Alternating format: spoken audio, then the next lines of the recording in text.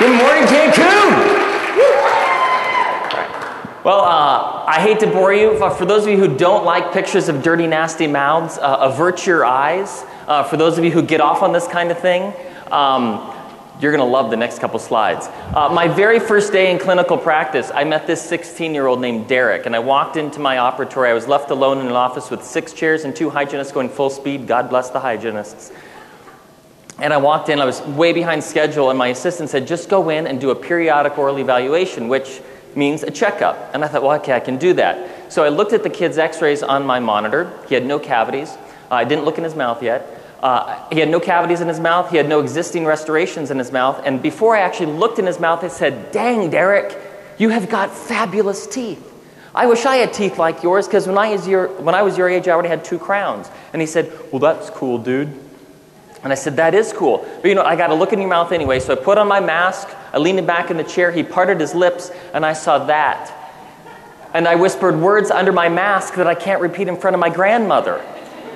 How is it possible that this kid who's 16 or 17 years old, who clearly has not picked up a toothbrush in at least a week, because he's got Corynebacterium growing in colonies the same way they look on a petri dish, how is it possible that this kid doesn't have tooth decay? So I said out loud, I was like, Derek, you've got fabulous teeth, but I have to teach you how to brush like a dentist. And at that moment, a light bulb went on in my head, and I went, that could completely destroy everything that he's done. He's got good stuff growing in his mouth that is preventing him from getting cavities. Yet his teeth are fuzzy, and they're coated in plaque. How is it possible this kid with plaque all over his teeth doesn't get cavities? That's what we expect to have happen when you have plaque growing uncontrolled on your teeth. You get rampant tooth decay. But we know as healthcare or as oral healthcare professionals that sometimes people grow tons of plaque on their teeth and it doesn't turn into caries, dental caries, or tooth decay. It turns into calculus or tartar. Now, for the oral healthcare professionals in the room, I'll just pose a question to you. Why do you think the patient lost this tooth right here? Was it due to caries? No, it was due to periodontal disease. But yet clearly this patient has a problem removing plaque from their teeth, but that plaque is not causing the patient to get cavities. That plaque is causing that patient to get periodontal disease. Well, we knew this already. We knew this because thank you very much, Philip Marsh, for telling us about the ecological plaque hypothesis, which isn't that all plaque is bad. There's good plaque and there's bad plaque. But what happens is there's an ecological shift that takes place all because of pH. And when the pH of the mouth changes, you start to grow organisms that like to live under that pH. For example, if you have an acidic mouth, you're going to grow organisms that like to live in acids. If you have a basic mouth, you're going to grow organisms that like to live in bases. And consequently, organisms that like to live in acid are carcinogenic. They cause cavities like Streptococcus mutans. Or if you have basic loving organisms, they don't cause cavities. They cause calculus to form on your teeth. So what I'd like you all to do today, we're going to do a little hands-on portion here. It's going to be completely unscientific, especially because most of us were eating and drinking during the break. But at the end of each table, I have some packets of pH strips. Pass them down. Go ahead and pull out 2 pH strips. When you do this, you're going to be putting these pH strips in your mouth. So if you have a problem putting litmus paper in your mouth, don't take 2 strips. Just sit there in silence and don't bug the person next to you. So here's the deal. When your mouth is at rest for about 20 minutes, meaning you're not thinking about food, you're not thinking about Starburst, you're not eating Jolly Ranchers, you're not sucking on Xylitol lozenges, or you're not chewing on spry gum. When your mouth is at rest, you have a very little saliva in there. Now that little saliva, in my opinion, is probably the most important saliva in your mouth. That's our unstimulated resting saliva from the minor salivary glands. And what we want to do is we want to test the pH of those secretions. Now, those of you who have eaten anything or even taken a swig of water in the last 20 minutes, your readings are going to be way off, but still just do it anyway. So if everyone has a piece of pH paper, just don't go like this. You don't want to test that saliva. That's not the saliva we want right now. So swallow all that. Get rid of that stimulated saliva. You're left with unstimulated saliva in your mouth. Kind of work a little bit out to the beginning, front of your mouth. Grab your pH strip, just stick it in there, the colored squares down. Lick it a little bit, pull it out, and compare it to this color chart. Now, we don't know if the color is correct on this, but if you look at the bottom little square, you have 2 squares on that piece of paper, right? If the bottom square is like a lime green, you're probably down here in this acidic range, below 6.6. If the bottom square is a darker like a forest green, or it starts getting grayish, blackish blue, you're probably in good shape. So you can kind of compare it, but like I said, the color's off here.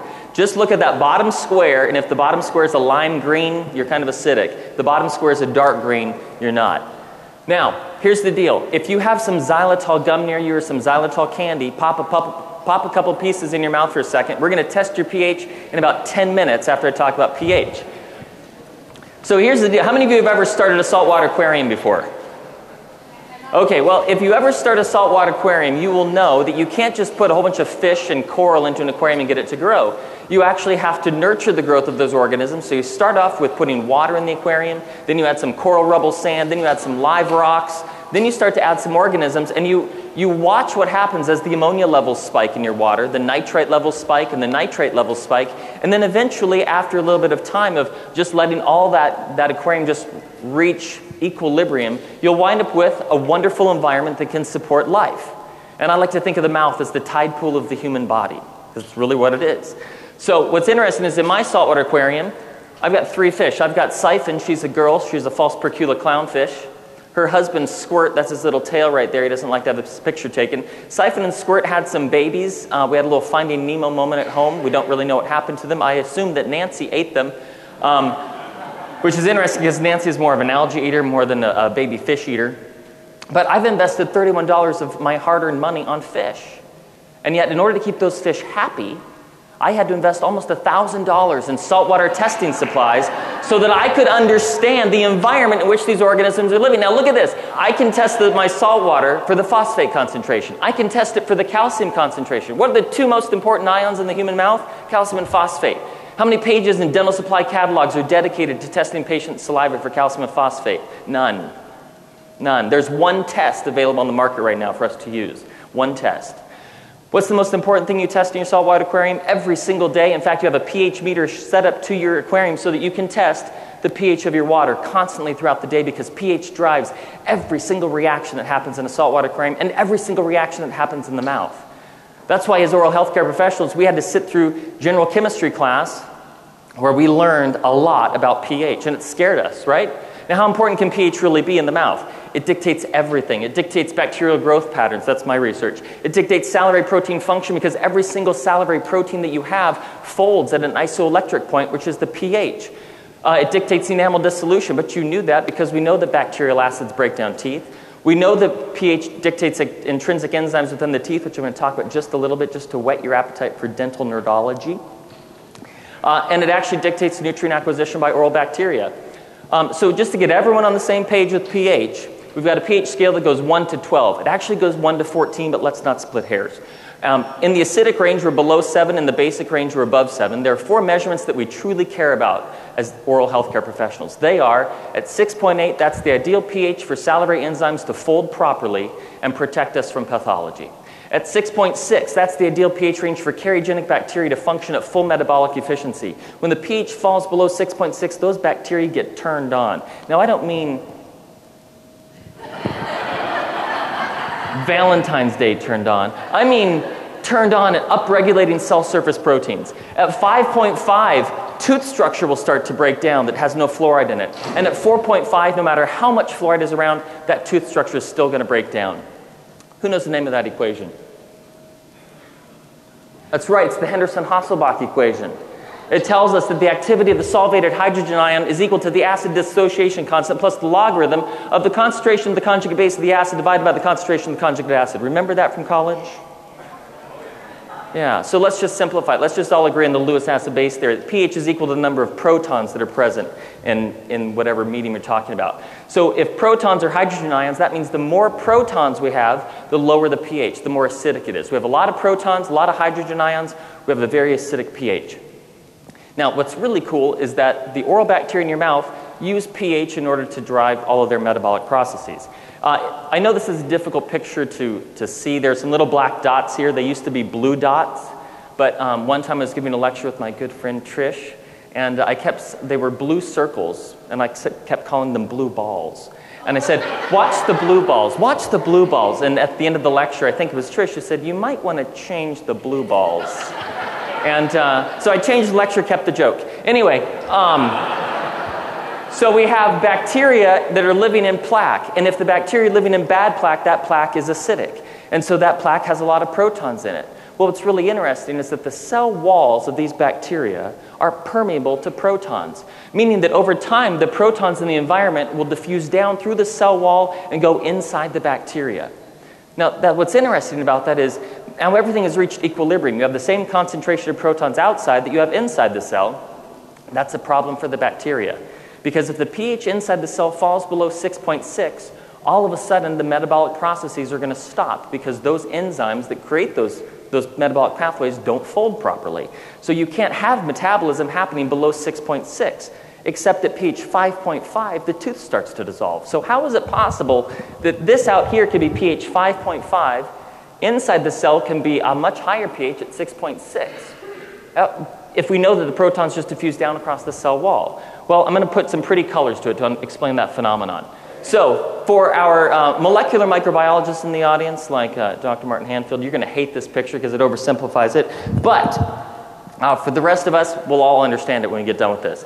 You have a high concentration of protons outside the cell. You have no protons inside the cell. You also have some nutrients out here, like sugar. Every time a proton diffuses down across the cell membrane, it's going to bring in nutrients with it. That's called proton cotransport. What's really cool about that is that's unique in the bacterial world to oral bacteria. This is the way fungi get food. This is the way plant cells get food. This is not the way bacteria are supposed to get food. Now, once inside the cell, you have the same number of protons outside the cell that are inside the cell. We have equilibrium. No more food is coming in. So the bacteria turns the nutrients into ATP, adenosine triphosphate. Everyone remembers that from biology class. Adenosine triphosphate then is going to get broken down by the ATPase enzyme on the cell surface.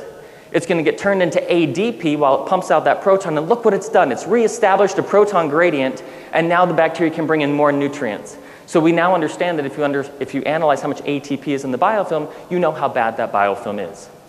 Now, what's going on inside the tooth? You have bacteria sitting on the surface of the tooth. They produce some acid. Those protons diffuse down through the crystalline lattice structure. They strip calcium and phosphate off the tooth. You start forming a cavity, which is just simple inorganic chemistry. But once those protons hit the dentin of the tooth, the middle layer of the tooth, something truly magnificent happens. No longer is it inorganic chemistry.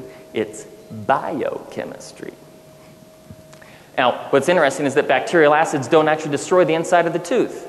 They destroy the outside of the tooth, but they don't destroy the inside of the tooth. It's actually the tooth that breaks itself down at this point, because acids don't break down the middle portion of the tooth because that's made up of collagen. Now, collagen is not destroyed by acids. For example, if you want to break down collagen, you would use something like Nair.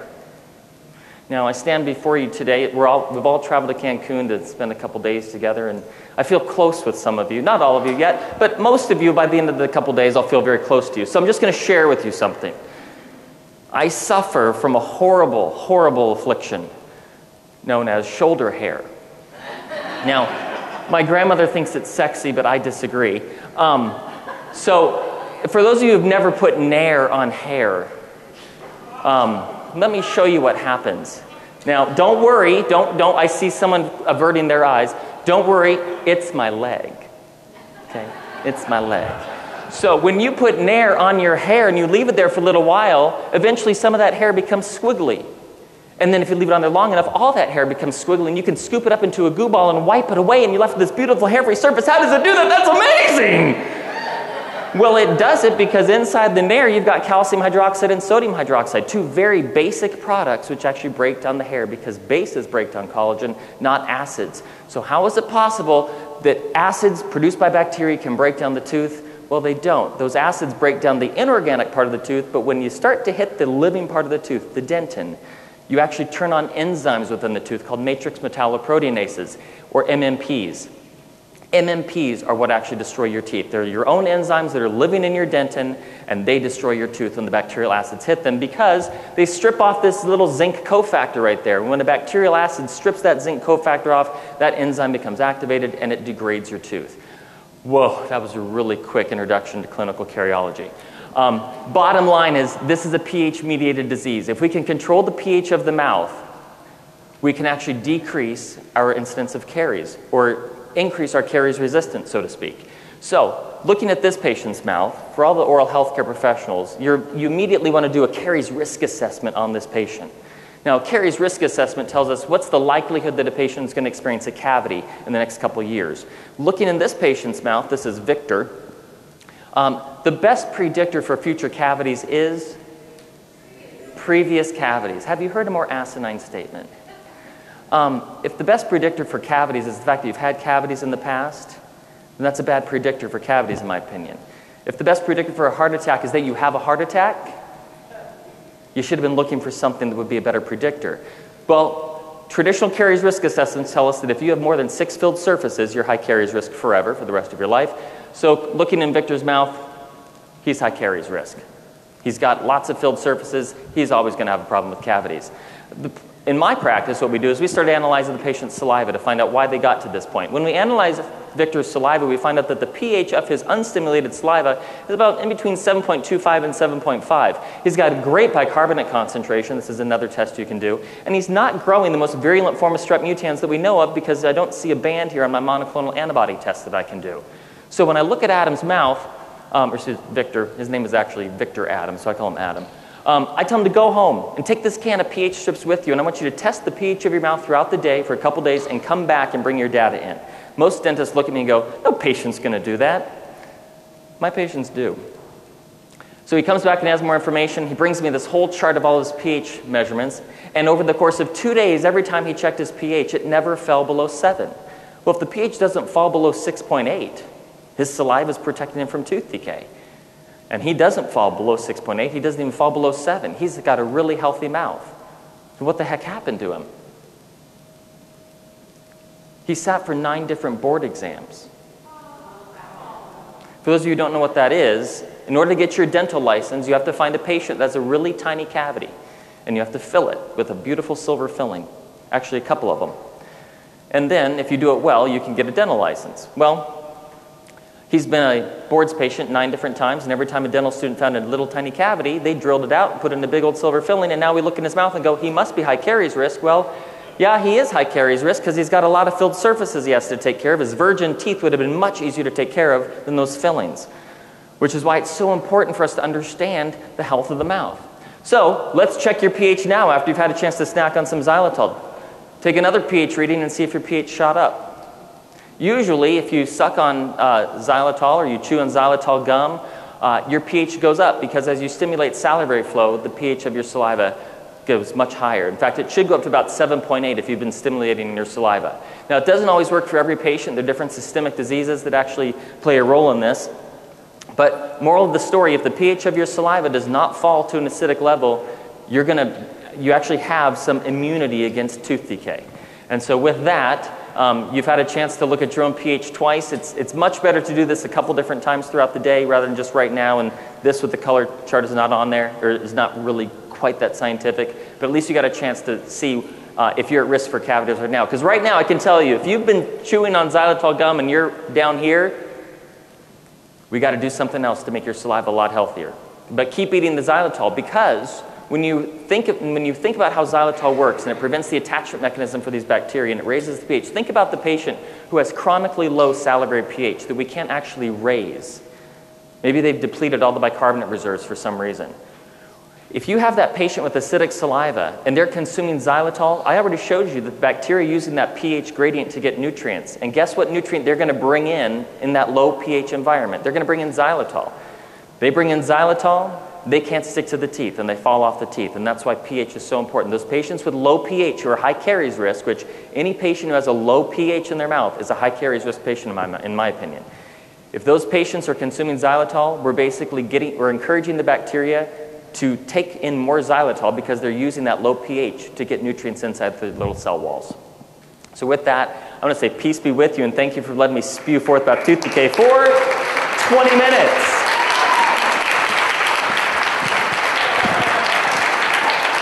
Great job, Brian. You're welcome. That was incredible. I know you have a question, though. Well, I do, actually. You mentioned that I just want everyone to appreciate the importance of what you're saying, because a big takeaway is, when you showed that picture of that one gentleman up there with all the fillings, that is what we call in dentistry the downward spiral. The minute you invade and destroy that tooth structure, It's never going to be, no filling on earth is ever going to be as good as the natural tooth. And in the